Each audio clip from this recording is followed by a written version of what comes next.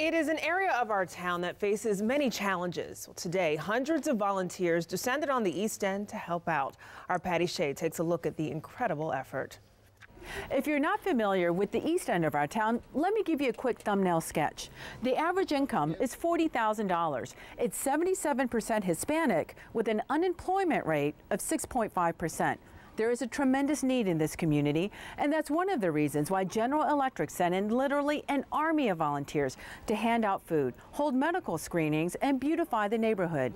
And when we talk about need, take a look at this. This line started at 6:30 in the morning for a single box of food and a bag of vegetables and fruit that wasn't handed out until 1 in the afternoon.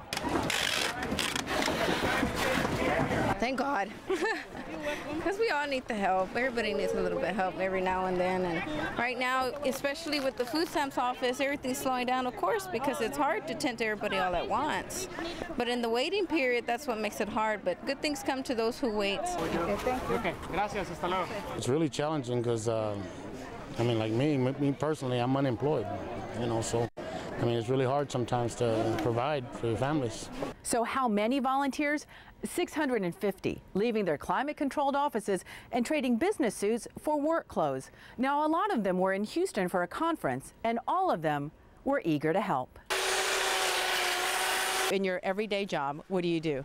I work in marketing for our aviation business in Cincinnati, Ohio. I'm a quality black belt. I support finance. Well, I'm a service manager for General Electric. I am part of CDF, which does inventory financing. I'm the general counsel for one of the commercial finance businesses. I'm the CFO of G Healthcare Latin America. This would not happen. It would take the amount of team, the amount of man hours in order to accomplish this would take about a year to get this going. The families say this kind of help is invaluable in a neighborhood known as the birthplace of Harris County.